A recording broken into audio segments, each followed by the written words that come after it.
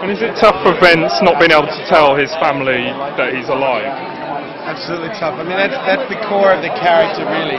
Having this kind of the heartache, which can only be redeemed by the fact that he can watch over them as the Cape, and that's it's kind of that's the thing that drew me to this whole thing, is that there's such a dichotomy there, and such a pull there between and it always is the case, between the superhero and the man.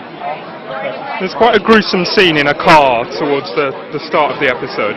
Is that a shape of things to come? Is it quite a gory show? I wouldn't say it's gory, but yeah, I mean, it's a corrupt environment, it's a corrupt city, and with corruption comes crime, and with crime comes violence, but it's stylized in such a way that I mean, this is about a story about a guy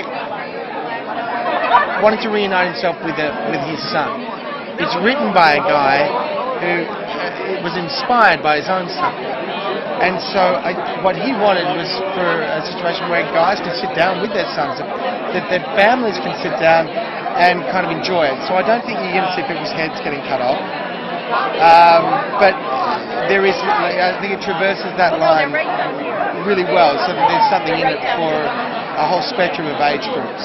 Okay, and there's another character called Chess, who's a bit of a bad guy. Is that the kind of theme throughout the first season? It's the two of them against each other? Well, we've only read the first episode, and it could go anywhere from here, but he's certainly the linchpin in the destruction of Vince's character, in my character.